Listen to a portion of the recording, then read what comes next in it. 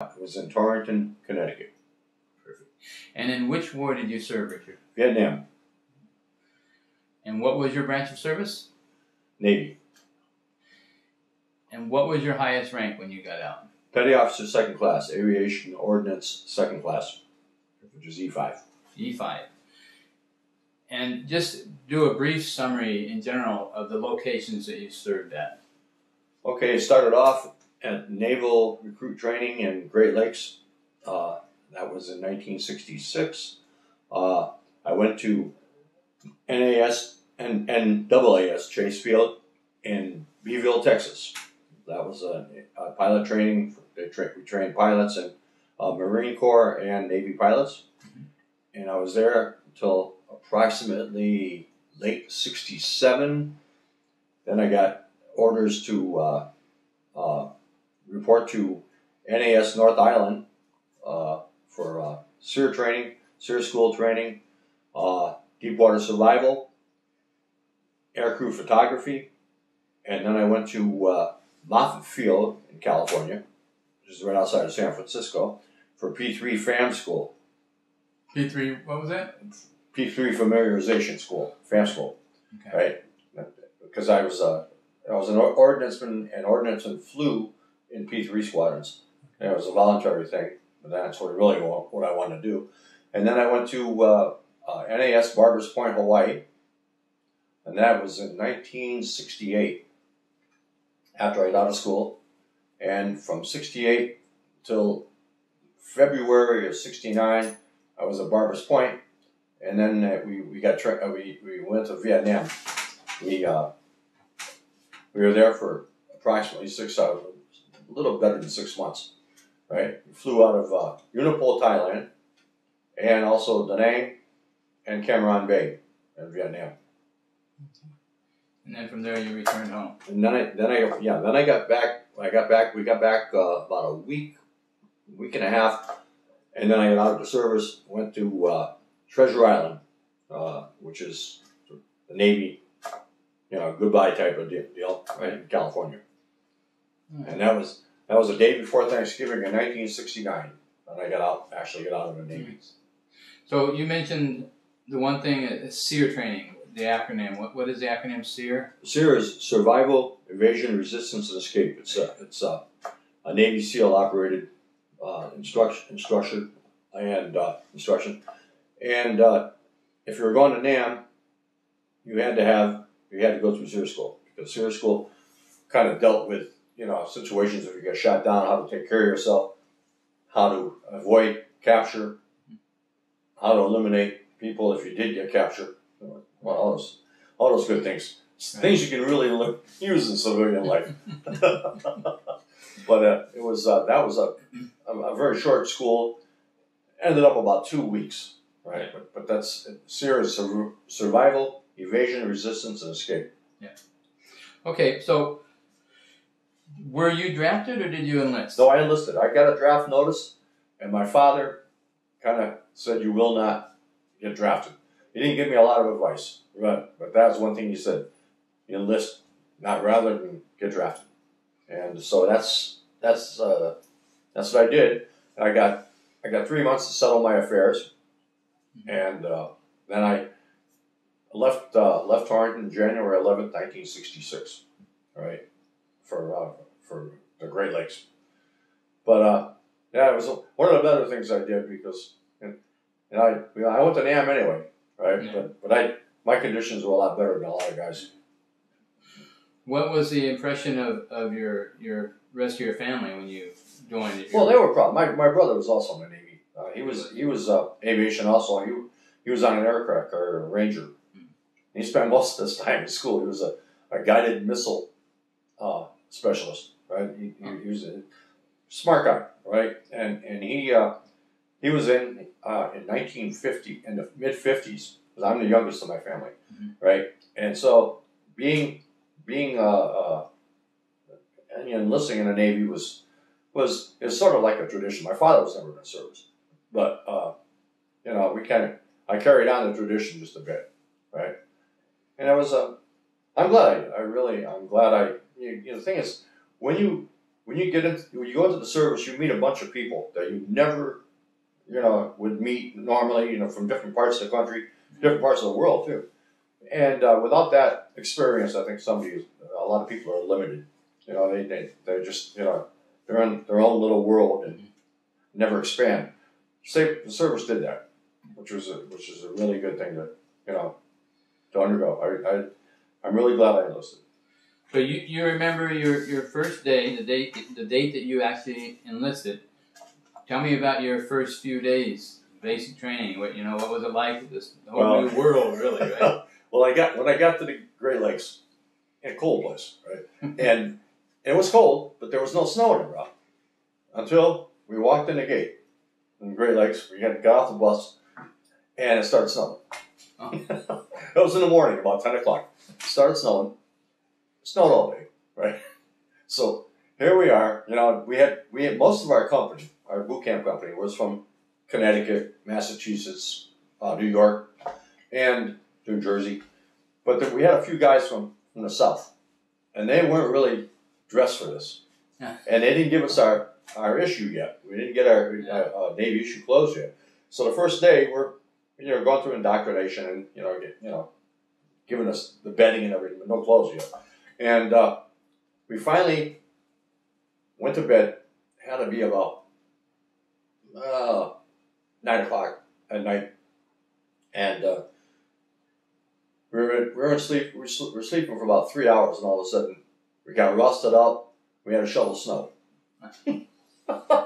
So here we are, 3 hours in the Navy. Here we were shoveling snow. There was a lot of snow, right? We're shoveling snow, right? And like I said, I was dressed for it, right? The guys from our area were dressed for it. Poor guys from down south weren't really, this what is this stuff, right? So right then and there, as I'm shoveling this, I don't think I'm gonna like this damn Navy. But after that, everything got warmer. Every place after the Great Lakes, it got warmer. Yeah. Right. But that was my first impression of the Navy, shoveling snow. Shoveling snow. And then the next day, we're up early, right? I was in the top rack in the barracks. Those lights come on. Here you are. You're out. Move it, right? Type of point.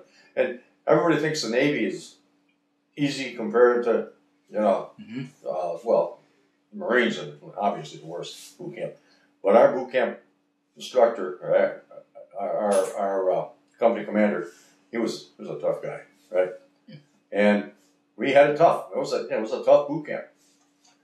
But first few days, indoctrination, and then you never get enough sleep, and then you take tests. They call it the ARI, GCA, for placement, where you're best suited for. And you're tired most of the time. Yeah.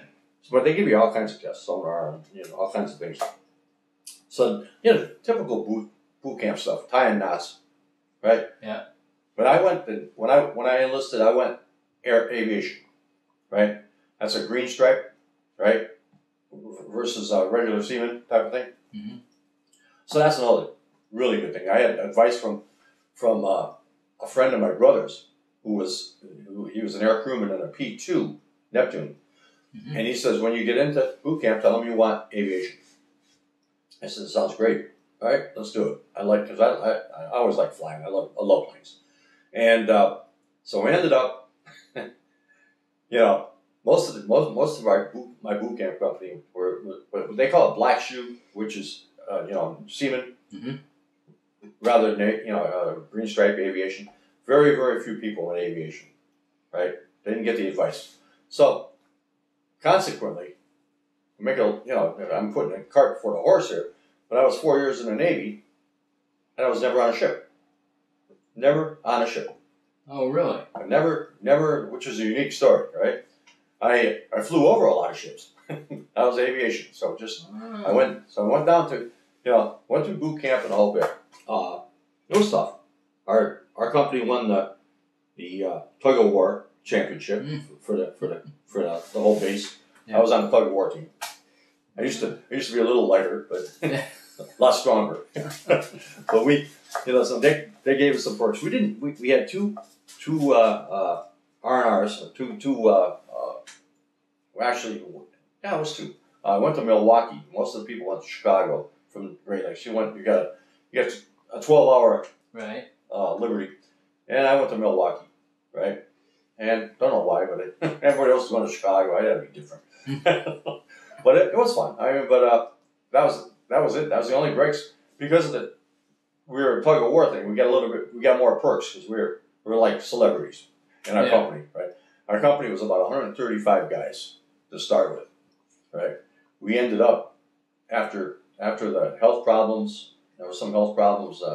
Guys getting pneumonia, right?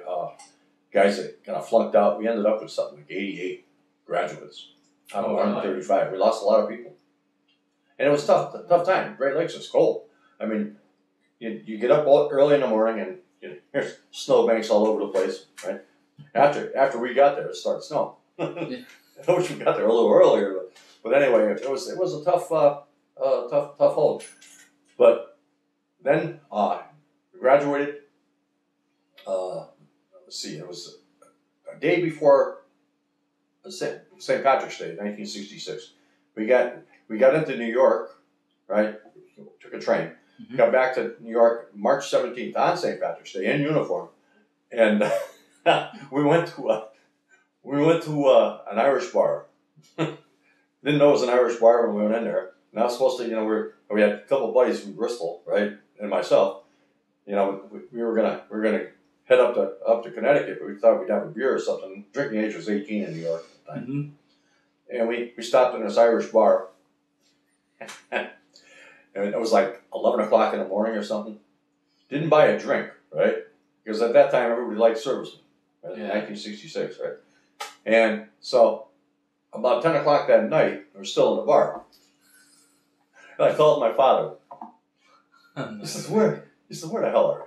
I says, well, I'm in some bar in New York, some Irish bar in New York. He says, oh my God. He says, when you get here, give me a call. So we ended up, I got back about midnight or so, right? Mm-hmm. Back to Torrington. My girlfriend was waiting, but she left. She got sick and tired. But hey, you know what? You get out of boot camp, you gotta let it fly a little bit. Yeah. So I had like 2 weeks off after I got out of boot camp. And then we went to, I got my orders to, I originally was supposed to go to air control school in Glencoe, Georgia. That was going to be my rate. But the school was closed for some reason, and they didn't want me sitting around there. So they sent me down to Texas, down to Chase Field, which is a facility to train Marine Corps and Navy pilots. Right? So it was like, they were flying F-9s at that time, right? Mm-hmm. Kind of outdated planes. They used those in the Korean War, right? But they were training these guys in F-9s. There was a TF-9J, which is a two-seater, and an F-9, a single-seater. So I ended up started off being a plane captain. Sending the planes out, checking all the hydraulics and everything, mm-hmm. Right? And off you go. And I did that for a while. No word about the school. And I kind of liked doing what I was doing around the jets and everything, so I didn't push the issue. Yeah. Then I decided to go for a rate. So I went into ordnance. Ordnance in charge of weapon systems. Now the F-9 carried two 20-millimeter cannons.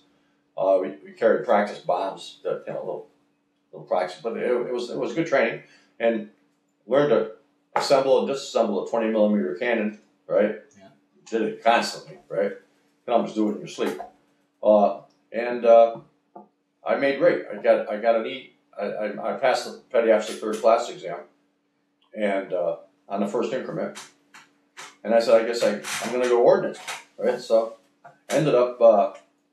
I was on the tow crew. We armed one squadron up there. One squadron had F-11s, right? And we flew F-9s, and we used to arm at the end of the runway. We used to arm the cannons, right? Put the feed mech in, take the breech block out, right? And because we don't want to, we're dealing with students here. We don't want anybody hitting the pickle around the flight line. So here they are like this, and we go pull out the breech block, and then a funny story. This is one pilot. He's I I got his, I put his feet back in, took his breech block out, and he's waving at me like this, And the engine's revving it a whole bit. So I dropped the ladder, climbed up, and said, "Yes, sir. What's the problem?" And on a single seat, F9, they have when your nose is open, they have a light, right? Yeah. The minute you close the nose and lock it, right, the light goes off. He's waving like crazy, right? Now the nose is still open, right? So I said, "Yes, sir." He says, Can you make that little light go out like the plane captains do?" I says, "Yeah, let me try that. Down the ladder, put back up, locked the nose. He goes, he gives me a thumbs up. "Yes, sir. Have a nice flight." Then there was another time. We watched these planes take off. They're like this. 1 up, 2 up, 3 up, right? We're waiting for 4, right? No 4. Then we get a call from the control tower. 4 is down at the end of the runway. Boom. We put the flights on and we flash down the runway.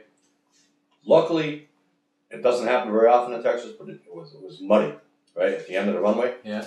Guy blew his main mounts, right? He dug his nose in, right, like this. And 2 of us jumped out, right? One guy jumps, to take care of the cannon, right? Right. I jumped up to the cockpit to see if the pilot's all right. He was a Marine Corps pilot, and he had a little accident there. But I said, "You all right, sir?" He says, "What happened? What happened?" I says, "Well, you're all right. Your plane is dug in, but you're all right. I think you blew some main mounts here." Turns out the guy was from Connecticut. Oh, really? I found out later, right? But we got him out. The thing is, the first thing you had to do is you had to put a pin in the ejection seat, right? Right before you take off, the ejection seat pins pull. So I had the pin, right? Put it in the ejection seat so he wouldn't eject himself from the ground. Then I got him out of the plane. But that was the excitement in Texas, right? So I put in for my orders, and they call it a dream sheet. Yep. And you never get what you want. But I put in for a dream sheet, and I knew that ordnancemen flew in P3 squadrons, right? So I put in for a P3 squadron anywhere on the East Coast. Hopefully Brunswick, Maine, which is closed now. But at that time, I said I want a P3 squadron anywhere on the East Coast. I got my orders, and he said, "I got a P3 squadron." The yeoman tells me, you got a P3 squadron in Barbers Point. I said, "Where the hell is Barbers Point?" He says, "It's in Hawaii." I said, "Oh, I'll rough it." Yeah, okay, all right. I'm not going to fight that. And it turns out there was an E5. The guy was in the Navy for something like 12, 14 years. He got his orders at the same time. He got orders to a carrier, which I thought is where I was going to go too, right? But he says, "How the hell do you get those orders?" I says, "Pike, you got to live right, man." So anyway, I got my orders, and I went to the first place was NAS North Island, and that was part of SEAL School, Deepwater Survival. I'll tell you a little bit about that. Deepwater Survival is you go out in the Pacific, right, and they give you what they call a poopy suit, right, because the water's cold. It's supposed to keep you dry inside. Well, I picked out the wrong poopy suit because you're standing on a 15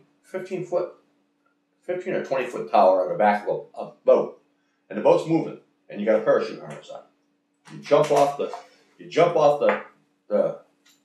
platform, and then you hit the water. Now the boat's still moving, so the whole idea is it's supposed to simulate parachute drag. So when the parachute goes into the water, you're blowing across, and you got to unhook, right, the parachute harness, right? But it's easier said than done because you're getting dragged through the water, right? And water's, the waves are 2, 3 foot, 4 foot. You're doing this, right?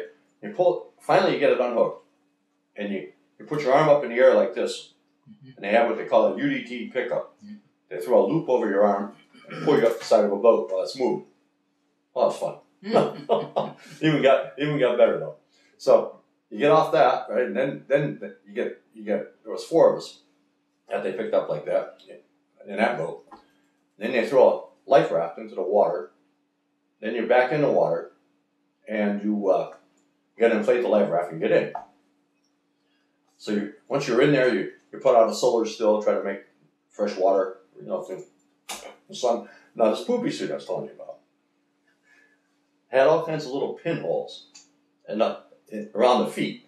So I have a Mae West on, right? But I had water up to about here inside the poopy suit, right? It added another, 50 pounds or something, right? Luckily I had the Mae West. But anyway, you float around in the water, and then a helicopter comes in, flies in, and it's going to pick you up. It drops a horse collar and picks you up, right? You got to swim to the chopper. Now you got more, foam because of the blades and everything. You swim to the chopper, put the horse collar on, and they pull you up, right? Get you out of the water. So my turn comes. I get in the horse collar, no problem. Swimming there because I had a lot more weight. There's a lot of water with me, right? Get in the horse collar and pull me up. And get in the helicopter and take the horse collar off. And I start sliding out the door again because all my pockets. He says, "Oh," the guy says, "Where are you going, guy?" I said, "I don't know." But anyway, that was fun though. I mean, it really was. It would have been great if I had a poopy suit that didn't leak. Didn't leak. But that was deep water survival. Then there was SEER School. SEER School was a SEAL run outfit or SEAL. It was one of these deals where they're put out in the desert, the high desert of California, and you have no food. You have no food. It's just what you can catch, right? You don't have a lot of water. They give you, canteen here, canteen there. You stay hydrated enough, right? But it included a night evasion course. You have to go through barbed wire and stuff like that. They're firing over your head. I don't think it was live ammo, but I don't know. I never wanted to find out, right? but then you had a evade at night, right? You had a rendezvous point, and it was one of these deals where your whole company, there was 20 of us, I think, 20, maybe a little better than 20 officers and enlisted, right, together, right? So everybody had to go through the SEER School, and you go through this night evasion course, right? Then you go through a forced 20-mile hike up to the high mountains. You start off in the cool part of the day, and it gets hot. And you go up halfway up. You go to this one area where you can replenish your water. It's almost like a state park up there. And then you got to back down. Really good territory. I'll tell you, really brutal. Right? You're doing this with no food. Just what you can catch. Yeah. Right? We ate a snake. I hate snakes. Tasted pretty good, right? But one thing that we did do, and I find this is fantastic.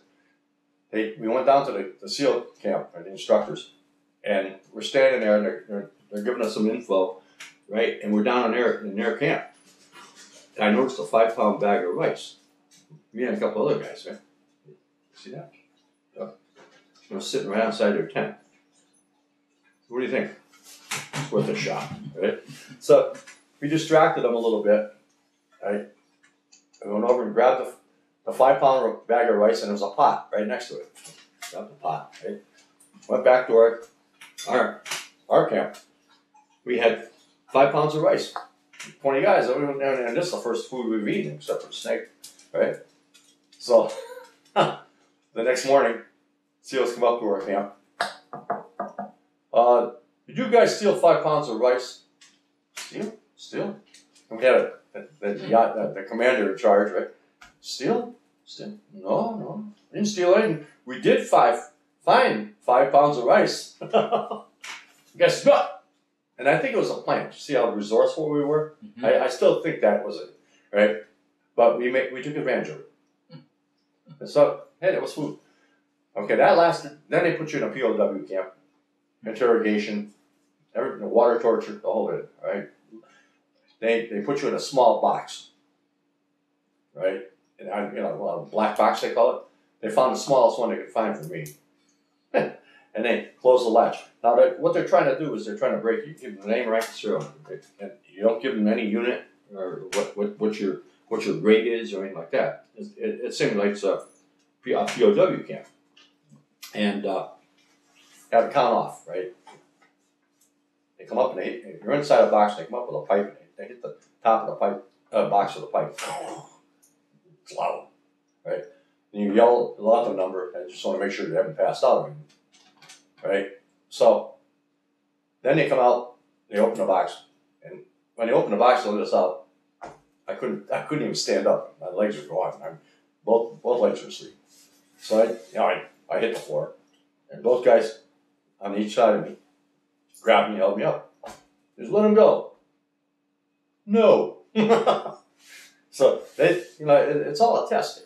But the thing is, you have a secret clearance, and you don't. If you flunk out of SEER school, you lose your clearance. You lose it. You don't fly it. You don't fly it, right? So everybody was determined to get through this, and it was interrogation. You get slapped around. You're carrying rocks back and forth, just like camp with machine guns, and you got to look for something to. Anytime you can get an escape thing, never had the opportunity to escape, but there's like machine gun nests all over this camp, barbed wire and the whole 9 yards, just like a regular POW camp. But this one little SEAL guy, he kept giving me a hard time, just because I was big and he wasn't so big, right? So at the end of the exercise, he says to me, "You made it, great job, right?" He says, "I'll see you on the beach. If I see you on the beach, I'll buy you a beer." I says, "You better hope you don't see me on the beach." So that was it. That was SEER school. Then I went up to Mather Field P3 familiarization, which is, you work your rate, like ordnance. I worked loading weapons. P3 carries all kinds of armor. It's all air to surface, nothing air to air. We carried bullpup missiles. We carried torpedoes, mines, nuclear depth bombs. We actually carried 2 different kinds of nukies. You learned how to load all these things, right, safely, all the switches in the cockpit and all 9 yards. And after you're through the P3 FAM, you go to your duty station, which is mine, Barbers Point, Hawaii. And I remember I just got down to Barbers Point. I was in the NCO club. I was having a beer, and this guy comes up to me with a Tennessee accent. Right? He says, I hear you're the new ordnanceman in VP6. I said, "Yeah, I am." He said, "Well, damn, welcome." I said, "Thank you." He said, "You're from the South?" I says, "Darn right." Yeah. His face lit up. He says, "Whereabouts?" I says, "Connecticut, southern New England." And he gives me this look. He says, "Well, welcome anyway." Turned out he was one of my best buddies while I was there. In fact, we got out at the same time in '69. But he was a gunner in Crew 12, and I ended up being a gunner in Crew 3. But I never forget his face. He says, "I was born in Torrington." He says, "Torrington?" I said, "Yeah." I says, "Remember John Brown?" And he was born there too. Oh, jeez, really. But we hit it off good. Most of my company was my boot camp shop. Most of the ordnance shop. Most of them were from the South, right? There was Louis from Tennessee, a couple of guys from Alabama, Georgia, another couple of guys from Tennessee, right? And there was maybe 4 of us that weren't, one guy from Colorado, one guy from California, myself, right? So get along famously, right? It was a good crew. So I ended up getting to be an ordnanceman in Crew 3. We did ASW exercises. That was our big thing. And what is the ASW? Anti-submarine warfare. So we're constantly working with submarines, doing this stuff. Where the ordnanceman is in charge of loading sonobuoys, right? smoke. Every time you drop a sonobuoy, you drop a smoke. And every time you drop, it's a pattern for the pilot. And then you have what these things about like this, called a practice depth charge, right? So when you think you have the sub cornered, right, you drop the PDCs, right? But the patterns, as a sonobuoy go, you have a passive, an active and a passive sonobuoy. It goes to different depths, right? And you try to corner the sub in an area, and then you go in and, go in for the kill. We were pretty good at it, right? We ended up going up to California with our subqual up in Mountain Field, and we worked with a Nuki boat, and they got our times mixed up. We were supposed to fly at 3 o'clock in the afternoon, and we ended up going out flying at 3 o'clock in the morning. We never got the word. We got back and we were out partying. Everybody in the whole crew was out partying, and they woke us up an hour later. Pre-flight the plane. They said, no, you got it all mixed up. We're going tomorrow afternoon. No, they changed it. You guys didn't get the word. So everybody had a few beers in them, right? Yeah. And off we went to the plane. So our radar operator, right? We had to carry him on. He was in bad shape. So the pilots come out, the officers come out, and we were crew fighting for about an hour. And they come out, and they looked around and I said, pilot says, "You guys didn't get the word, did you?" Nope. He says, "Oh, no." He says, "Where's Tim?" "Oh, he's passed out over there." He strapped him in, we gotta go. We didn't use radar that much, because mostly, with submarines you're doing Jez and Julie electronic stations, right? So you don't need, you can get by without radar, right? So we strapped him in, off we went. We were working with a Nuki boat. Right? What's a Nuki boat? A nuclear sub, right? And 3 crews went up, and we were the only one that got the kill that day, right? Oh. And we got a kill on the Nuki boat, right?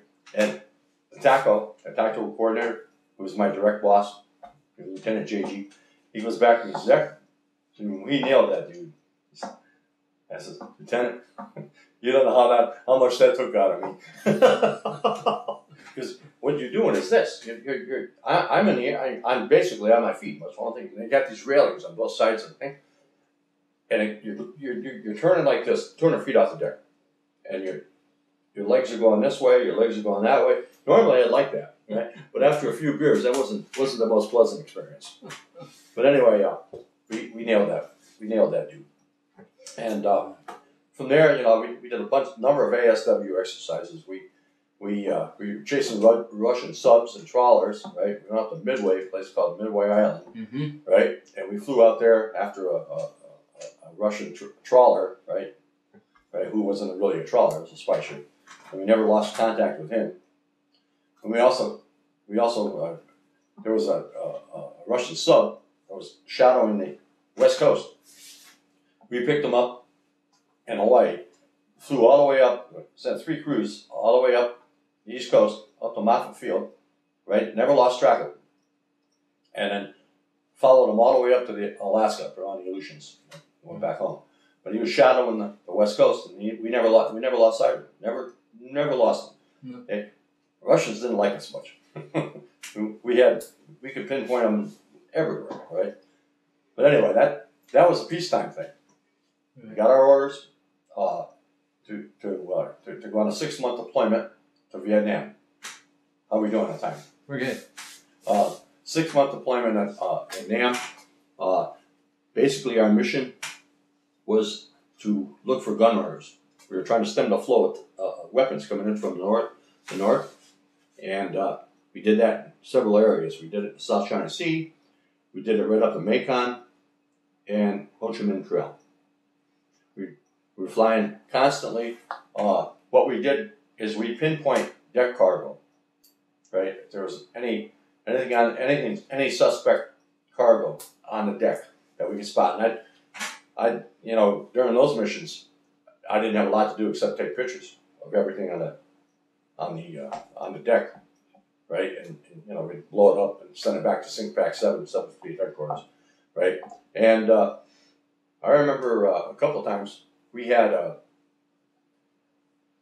couple one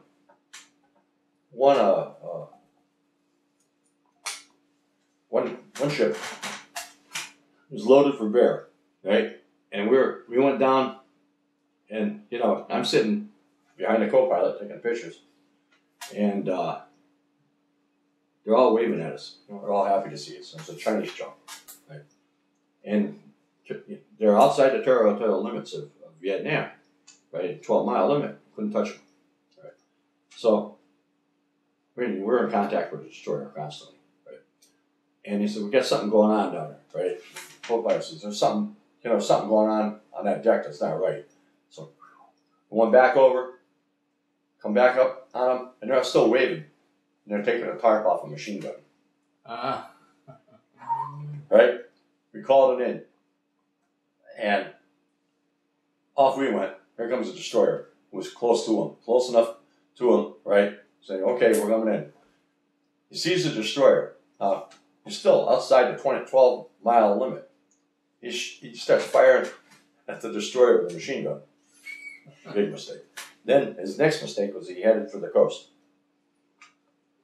Got inside the 12-mile limit. The destroyer gives him a 5-inch shell over the bow to stop him. Yeah. Didn't stop him. Next one, right? Direct hit, right? He must have been loaded for bear with ammo, because I'll tell you, that thing just went whoosh. We went back down looking for survivors, and nothing left. When you find little remnants of the ship here and there, right? No survivors. He must have had a lot of stuff. But that was basically what we did. We were looking for guns. Same thing that the river boats did. They did it on the river. Right. We pinpointed it from the air. Where were you stationed? You were on land. You were stationed out on land in Vietnam? Oh yeah, I flew out. Yeah, we were. Our planes were too big to land on a carrier. Where were you flying out of? Unipol, Thailand. Unipol. Unipol? Yeah, Unipol. UTAPHAO. It's okay. It was a Royal Thai Air Force base or Marine Corps base, right? But then it was a big Air Force. We had a big Air Force complex, and we had it rough though, because we'd go off for 12-hour flights. You had a 2-hour pre-flight and a 1-hour post-flight, so we're talking 15 hours. But we had, our planes were so big that we could cook. We had facilities. We had bunks in the back, a couple bunks in the back, right? I could walk from the aft of the plane to the cockpit and never have to bend over. And I'm 6'3". Never had to duck and never do it. Just right down on it. All our listening devices were on the port side, right? TACO, Sonobuoy, these guys, they didn't do, electronics technicians, they didn't have to do a lot on these, because they're ASW people, right? But we had a combat crew of 12, right? We had four officers, pilot, co-pilot, navigator, and a TACO, right? And we had a crew of the flight engineer, second mech, 3 electronics guys, a radioman, radarman, and me, right? But anyway, we had facilities. The plane was so big, we had facilities we could actually cook on the plane. We had like a little desk, like a little table in the half part of the plane. We always had coffee, Kool-Aid. But we used to pick up our stuff from the Air Force, right? The Air Force knows how to live, I'll tell you. But we picked up our unprepareds, which were mostly eggs and steak, right? So we'd have steak and eggs for breakfast, right? And these canned potatoes, right? And then we'd have steak and potatoes for dinner. So we ate steaks. And when we went on flying, we did it every other day. We ate steaks twice a day. And I hate to tell the guys in my VFW unit, Marines especially, I said, yeah, we roughed it. But the thing is, we used to get extra steaks and stuff, and like in the Air Force barracks, there was a refrigerator in every crew quarters. So we used to stack the steaks in the freezer, and we'd have a barbecue, right, at the end of the month. And the officers, we only claimed 2 officers, and all 4 officers paid. So with the extra money, we bought beer, right? So we'd have basketball games, right? Officers against enlisted, right? And then we'd have our steaks and beer, right? It's a tough work. but we had, there were anxious moments too, right? We were flying darkened ship. We're flying, we were over some really hairy areas. Our return route after coming back, we used to fly over Laos. We weren't supposed to be there, right? But we did this all the time. But anyway, darkened ship is strange. I relieved the flight engineer. Our second mech had a problem health-wise, so at night I didn't have a lot to do, so I relieved the flight engineer, right, in the middle seat. And it's strange because you're flying at night. All you got is these red, red gauges. The lights on the gauges in the cockpit. Right. No lights on the plane at all. And the only thing you can tell whether your wings level gauge, the bubble, whether but until we'd see a flare go up, right? So somebody on the ground, a flare would go up, and all hell would break loose. And like you're at somebody's perimeter, something would hit the wire, right? And all of a sudden you see these tracers, right? All hell break loose for a good 2-3 minutes, right? And it stopped. And that's the only conception of up and down you have, right? And you see what's good. It's shocking. And then like you go another 15 minutes and a flare would go up over on the other side, and somebody's catching hell over there, right? So like I said, being airborne is a lot better than being on the ground, right? When it got hairy though. I mean, we picked up one time. We picked up a contact. We're sitting there. We're heading towards Laos, and we picked up a fast moving. And as a radar operator, so we got a fast mover on our 6. It's okay. So we're sitting there. We're all in headset, right? Pilot says, "Cruise at battle condition 1. Just give me a countdown on this plane. It's 50 miles out, 20 miles out, 15 miles out." Now you're thinking, I'm in the aft of the plane. I said, this guy's he's gonna blow a missile right up my butt, right? And then evidently he picked up our transponder or something, right? When he got close enough, he said, "He just broke off." Okay, thank you. But it could, we didn't know. It could have been a MiG. But see, flying is always a situation, right? You never know what's going to happen. We'd be on station for about, I'd say, a good 8 hours on station.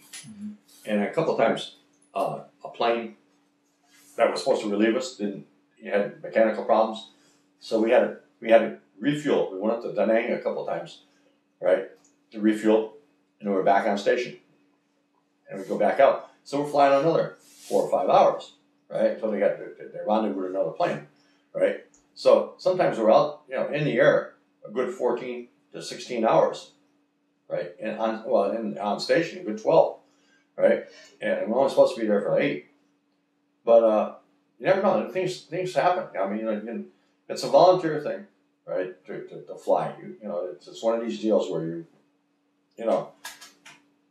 I love flying. I miss it. To this day, I miss it. All right. But it's a situation where, you never know what's going to happen. I mean, an engine goes, and these things they're big planes. We carried a combat crew of 12. The year before, we lost one of our planes in Korea. They were doing an ASW exercise, and the pilot dipped the wing 200 feet off the deck, and he misjudged.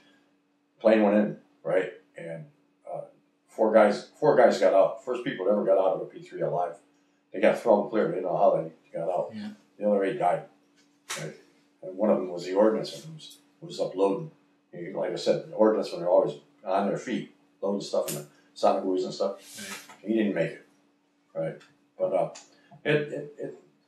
there's always a risk. So and you're in a war zone. I ended up getting an air medal for that, right? And plus Navy unit commendation for being in that area, right? And doing as well as we did. Right? Our squad, we had one of the best squadrons in the Navy. VP6 there. 6 is very tough. Blue Sharks. Anyway, we did our tour over there, and got back. Right, got our orders back. It had to be early November in '69. we were on the last cruise to leave, right? And we got back to the States, ended up in, well, we came back, we tried to, while we were over there too, another thing, not to backtrack a little bit, we saw just about every country. We did an R&R in Bangkok, Thailand, which is great. A week in Bangkok.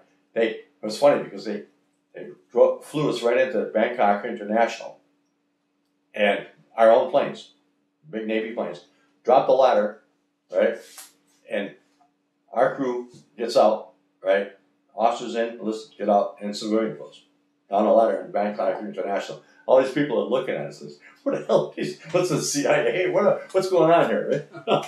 And we go out and party, we partied for a week, right, same thing, plane comes back in, they drop the ladder, shut off the port side engines, up the ladder, back in civilian clothes, right? Back in the plane, off we went.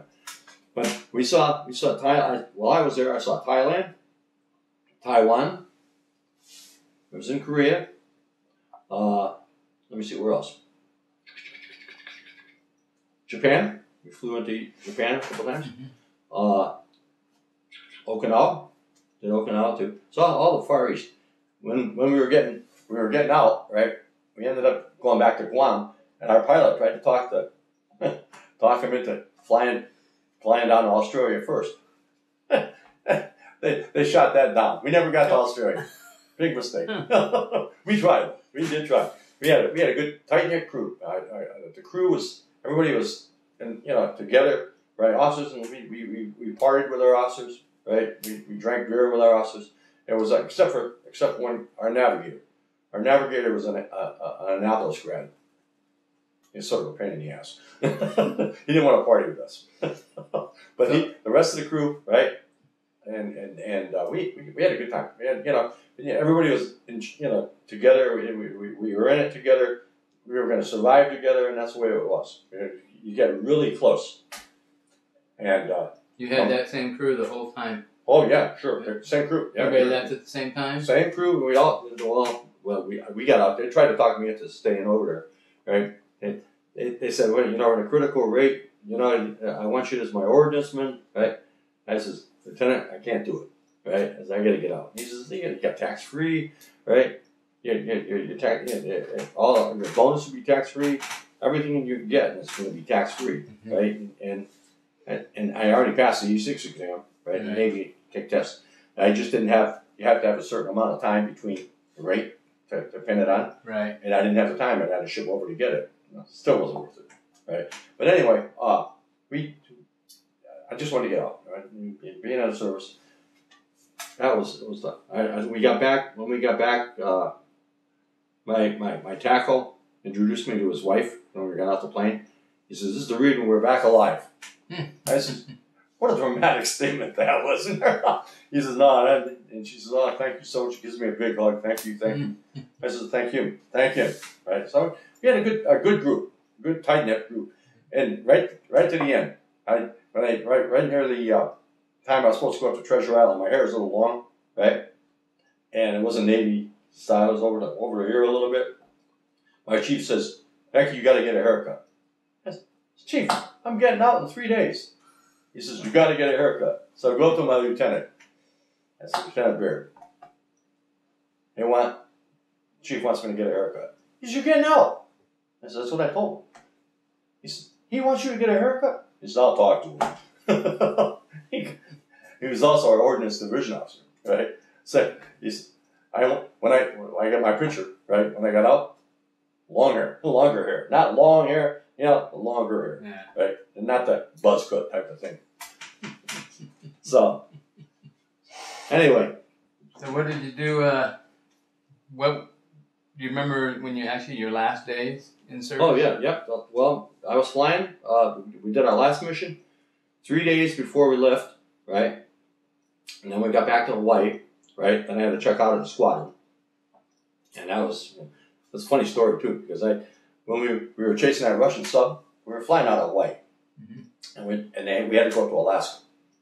So I talked to Av Equipment, right? I said, "Listen, I need a flight jacket." And it wasn't a regular issue because, we didn't need them, in Hawaii.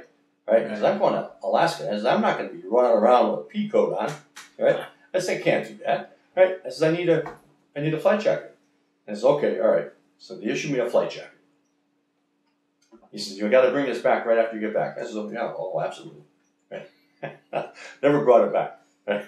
So I had it in my duffel bag, right?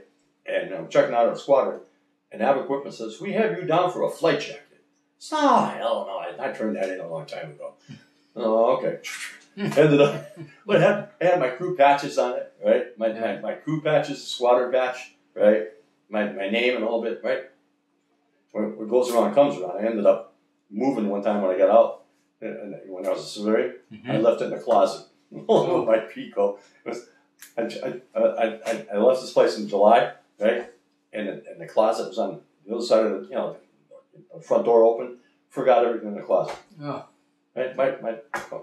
My flight jacket. I needed it in October. I'm looking for my flight jacket, and I said, oh, geez, I left it in Swiss Village Apartments. So I went back up. Nah, but getting out, that's another thing.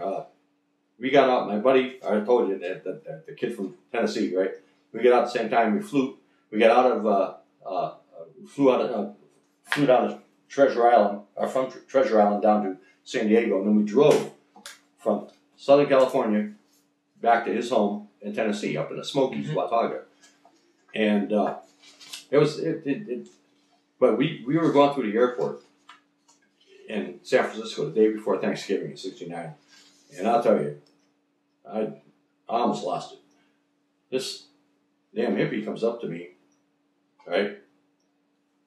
Gets in my face. We don't do that. He says, how many innocent women and children did your friends kill over there today? He's calling me a baby killer, right? And I go like this. I'm right here, and Louis, my buddy, right? He's Ecke, I'll take care of this. He gets up in this guy's face. He says, who counts when you're having fun? Not the answer this kid wanted to hear, right? And I said, you better drag your ass. I'm going to let this boy get you. Takes off. But that's the kind of greeting we got when I got back. And to the point where when I got back, I went to school. I went to Northwestern and I went to Central for a while, right? And I never admitted that I was in the Navy or a Vietnam veteran because it wasn't we were treated bad, real bad. And now it's different. It's 180 out. I mean, you're a 20, 21-year-old, 22-year-old, right? You hear that, right? I lost buddies over there, right? One of the buddies that he told me I was crazy to enlist instead of he got drafted. He was killed in '68. He was on an Aerovac, 101st Cab, right? He never made it out, right? But the thing is, he's on the wall. But the thing is, it's a situation where I don't know what was worse, the war over there or the war over here. At least over there, you knew who you were dealing with. Over here, people, no support at all. It was horrible, just horrible. But it's like I said, it's changed. I mean, I sell poppies for the VFW. I'm in front of Walmart, and it's a situation where people are trying. They're good. They're good. I mean, they appreciate your service now. But you needed that when you were 20, 21 years old. You didn't need it. You didn't need it. I need it now too. I mean, obviously, but it's a tough way to go. How are we doing the time? Oh, we're good. Don't worry about time. Huh? Don't worry about time. We're good. Okay, we're over. Yes. Oh yeah. I told you I can talk on Blue Street. What did you when you were going to school? Were you going on the GI Bill or? Yes. Yep. The GI Bill, and I ended up right after January of '66. I started working at Pratt & Whitney, right in Southern, right. Now that's how I found out my eardrum was shot. And they gave me a hearing test when I got out of the Navy, right? And then you didn't want to. Once you're getting out, you don't want to throw any speed bumps into the process, And so their hearing test was the guy standing behind me, right? Says, "Can you hear me?" my left ear shot, right? Yeah. I mean, I didn't know it. I mean, I knew it wasn't where I was supposed to, right? But we had an ear block. I flew. They said never fly with a cold. I flew with a cold, and I got like an ear block in my left ear. Mm-hmm. It's almost like trying to hear with a glass over your ear, you know. Oh yeah. And we did our post flight. We came, this is about 3 weeks before I was getting out, and we were on one of our last missions, and about 2 hours, after an hour post flight, I'm in the NCO club having a beer, and the thing came back to atmosphere. Boom! Pop. They almost knocked me off my chair. Wow. Right? But then, like I said, you don't do any speed bumps. You just want to get out, right? So when I went to work at Pratt, they gave me a formal, real hearing test. He says, you got a 40% hearing loss in your left ear. I said, well, I know there was something wrong there. It's nuts. He says, if you don't sign a waiver, we're not going to hire you because we don't want to be blamed for it. I said, well, geez, I want the job, right? So I signed the waiver, right? But that kind of saved me because I'm getting medical benefits because that happened. They gave me a whole service, a whole bunch of tests at the VA, and they determined, you got it. You got 100% tendinitis, left ear, right? So not a lot of money, but. Dude, did you maintain any friendships that you made while you were in service? The guy I was telling you about, Louis, right? Yeah. He was the only one though. In fact, I just talked to him about a month ago, right? And he went back into the service. He went back in as a warrant officer in the Army. Ended up going to the Gulf, Persian Gulf. Ended up getting a Silver Star. Right? Oh, really? And his daughter got married up in Boston. I got a call from. It had been about maybe 2 years before I heard from Louis. I lost contact. All of a sudden, I get this phone call. Hey, Yank. I said, this got to be you, Louis. He says, damn straight.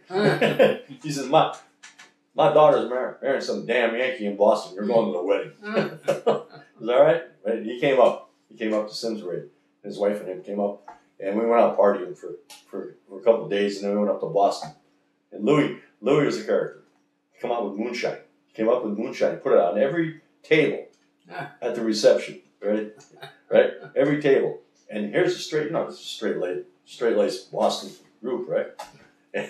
And puts it down. He comes up in his cavalry outfit, 101st Air Cav. He comes in cavalry, Got a Silver Star. I asked him if there was any war that he wasn't involved in. Right? But anyway, reception, straight laced people. All of a sudden, they got into the moonshine. They had it on every table. It got wild. That party got wild. Oh, Louis, right? Yeah, I keep in contact with him. Nice. So, Richard, I think I heard you mentioned VFW. You in any organizations? VFW plus 3272 in Avon, right? I been there, and it's been about 8 years now. Remember, I tried to get in the VFW when I got back to Torrington, right? Back in 1970, right? And I went in there, and the guy, I went in there, he says, I want to join the VFW, and he says, looks at me and he says, we don't want your kind. This is a VFW. That's a veteran. We don't want your kind. What kind? I've been good. I've been good. He says, no, Vietnam veterans didn't want us. Oh, really? And I'm not the only one that happened to. I talked to a couple other guys that say the same thing to me. I said, you don't want my kind. I don't want anything to do with you either. I walked out. I think I addressed it a little differently, but I can't put that on there. In the interview. But anyway, 8 years ago, I met Bill Newman, right, and George England, right, who did the interview for it. Right. And they said, why don't you join? I said, nah, come on. We have an informal coffee down Dunkin' Donuts on Thursday. Not Dunkin' Donuts, Friendly's on Thursday. Come down and meet the guys. Best thing I ever did. I mean, they're good people. I mean, we got a number of World War II guys, Korean War, we got Persian Gulf guys, and something like 66 Vietnam veterans. Yeah. Right? So, a good post. We're number one in our district. Wow. It was an all-state post, right? And I do a lot of contributions for the poppies. I spend a lot of time out there, right? And I think it's good because all the benefits go to veterans, right? One shape, way shape. There's no money no money involved. There's no volunteer costs. There's no administration costs. The VFW, 100% VFW proceeds go to the veterans where they're supposed to go. I feel good about that. I feel good. I did a good job. Well, Richard, is there anything you would like to add that we've not covered in this interview so far? Trying to think. I think I covered it. I think I overdid. I think I overdid it, but I appreciate you guys coming down here and doing the interview again. Well, I want to thank you for your service, and I want to thank you for taking the time to let us do this interview. And I want to thank you for your time. Thank you both. Thank you.